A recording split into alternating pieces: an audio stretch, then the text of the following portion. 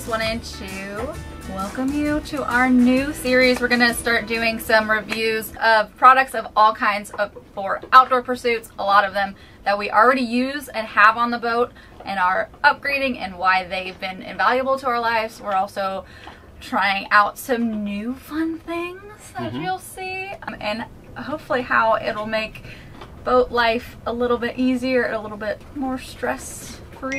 Yeah, and some of these things will be very specific to boat life. Some will be branch off a little bit, and we'll sort of assess whether it's something that we might need or use on the boat. Maybe yes, maybe no, or what its best purpose might be.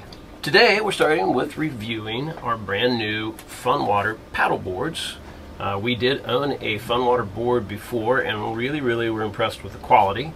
So we decided to get two more and do some reviews on these things, and they have not disappointed. What's up, guys? We got some cool stuff to show you today.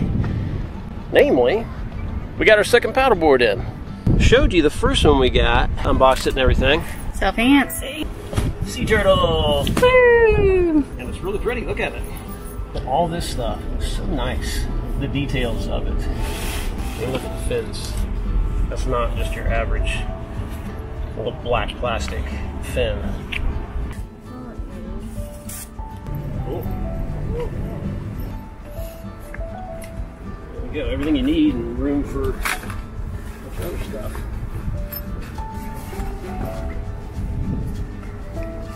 To the beach! And this is the second. Took a while to get everything to come together. Ready to go test out some paddle boards? Zeke's ready. Okay, let's go! High five! Attaboy. Yeah, so we've got two new paddle boards that we're going to go test out and show you. We finally got them both. Took a little while to get the second one because of us and where we were and getting the shipping to work out. We finally got both of them. And we're gonna throw them in the water and head over to the beach bar. What better use for exercise equipment? We decided you earn your beer by paddling to shore first. Yeah, and this should to calm this thing down. And this thing, but to a lesser extent. He doesn't need calm down as much anymore. But yeah, we're gonna paddle in and give you guys a good look at these. Use some of that energy right now. Go. These are the Ocean Protection series, which we chose just because we kind of like the message they convey. These guys have a huge line of paddle boards, and this is just one design that we really liked. Some people might think that paddle boards are an accessory, like you don't really need them, and while that's true, we've lived on the boat for 5 years now, and I will tell you the 6 months that we didn't have one when we were in transition, it was not fun. Ready? I'm ready. Got a dry bag. Ready, go! You ready? We use them to obviously just go out and have fun. We also use it as a secondary mode of transportation in case one of us has the dinghy and the other person has to get off for whatever reason. One time the lock got stuck on the dinghy when I was in Charlotte Amalie, and I had to call Eric, and luckily I talked to the Coast Guard and they got it unstuck, but he was literally like on the paddleboard by the time that I had got it unstuck. Yeah. And that was the only way that he would have been able to get to me and Rivers and figure out how to get And not even just an emergency. It's nice. There's so many anchorages we find ourselves in where we're in a pretty close reach to the beach or dinghy dock or whatever it might be, and whoever happens to be still on the boat, it's just a nice getaway. Take Rivers or take Zeke in for his walks and things like that. There are a lot of places where it's really nicer just to climb on the paddleboard and go than to try to beach the dinghy or try to tie it up at some place that's really crowded. Especially for just a dog walk, because the dog gets really sandy. Just need to just gotta go. Get to the beach, get the dog off the boat, and then back on relatively cleanly and pain-free. They're just one of those accessories as a cruiser we've discovered are a must for us. For us, yeah. I mean, I will say we've never had a kayak. We've never. There are the same level of transportations that I would say.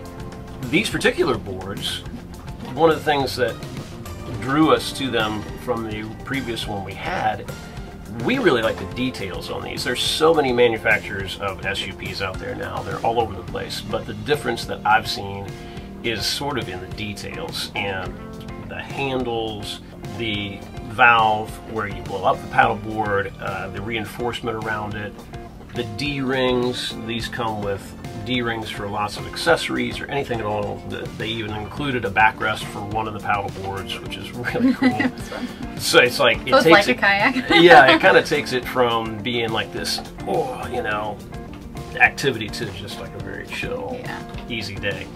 They come with a cool camera mount that you can just screw a camera into. Which took us way too long to figure out what that was, but that's not the point. What this is all about. Is it where you can like mount a fishing pole? Didn't they have? Maybe something like that. The quality is just very high for these paddle boards, and they're a fairly inexpensive model. So, especially after our first paddle boards, which were just kind of really cheap. They Amazon were as cheap as we could get. Yeah, all the D-rings. Oh yeah. Blew out real fast. So when we got them, it did come with a bunch of different accessories. I am going to say that our favorite accessory was the paddle, because you make it into a double-sided paddle or the actual stand-up paddle, board paddle. How many times can I say paddle? All the time. So it's got the one side, or you can switch it out and it'll have the two paddles, which makes it, again, really versatile. Here's a really important question for you. Is it an SUP or is it a SUP? Well, it's a stand-up paddleboard, so it's an SUP. But why wouldn't you just call it a SUP? I think you can. Okay. I was just wondering if there was a consensus on which way. I generally just call it a paddleboard. There you go. Call them whatever you want. I'll call mine Bob. Well, what we do call ours are the Ocean Protection Series, and again, go check out FunWaterBoard.com and you'll see how many models they have, different sizes, different types. We went for an all-around board. It's good for everything. They're very stable. They're not too big, not too small. Very buoyant, so they work well for a person and a dog or a person and a kid. Plenty fast, plenty maneuverable, as well as all kinds of other crazy inflatable items, chairs and things like that. Going for the dock next. Yeah, it's pretty impressive. That would look pretty good behind the boat. So to sum up, we just think these are such a good value, quality you get for these, especially if you're cruising on a sailboat or a powerboat. They're just a sort of invaluable asset to have on board. And these have so far lived up to everything we thought they would be.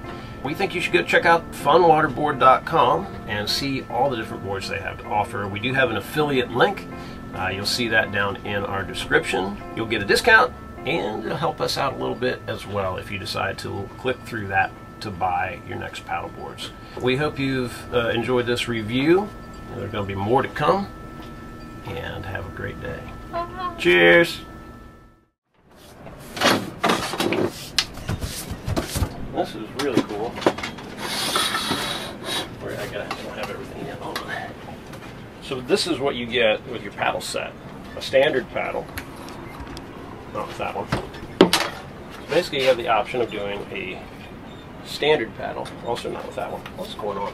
Okay, here we go. Last time. So you get the option of doing just a standard paddle. I don't feel like that's the paddle top.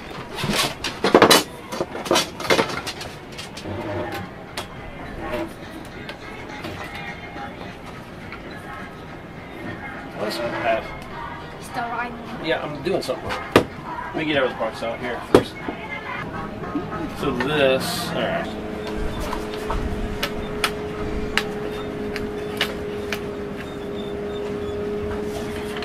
No, it's not that. Why is this so hard? I don't know, but that's not a very good review.